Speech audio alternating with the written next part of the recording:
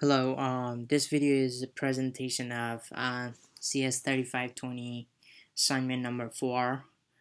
We've been working in a group of 3 with Carl, Viet, and myself.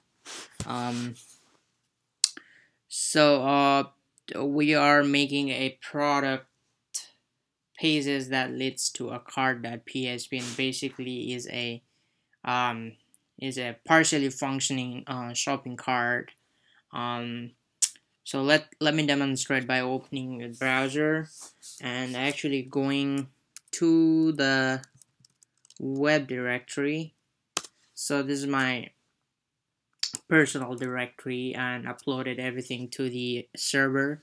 Every file is under project 1 right here, and so the products are from 1 to 25 unique and different products out there. We could view it by just clicking into it, and you could see that every product I click into are a different products. And so let's go ahead and actually check the add to cart button and how it dynamically creates a shopping cart for the user. And I'm using session and PHP for the purpose of this assignment. So yeah, let me go ahead and open this Canon EOS and add it to my cart. So you could see this is the part that's functioning right now, and I've not actually worked on this part of checkout and everything. This might be something to handle on later assignment or when the final project is due.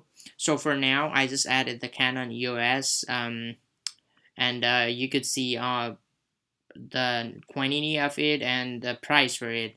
And also, the add and remove button out here not functional at this moment, and it's also something that we'll be working on for the assignments. Um, so just let me go back um, and add a different product. And let's say 14. Yeah, it's a Dell laptop. So here's the thing. Now when I went back, I actually left the card page and I went back to choose a different product now. So when I add to my card, it's the session should actually preserve what I already had in the card and then add this item to the card also. So let's check that and add to cart. So you could see the camera is still there, and I just added a laptop in there.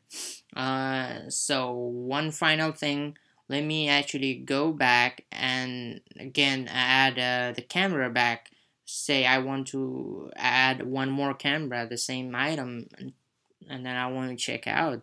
So when I do that, what it should do is like actually instead of creating a new product list on the card, it should just increase the quantity of the camera and increase the price also.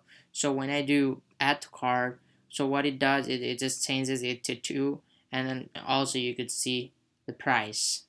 That's it for the assignment, and we'll be working on the shopping cart to make it fully functional by the submission of project.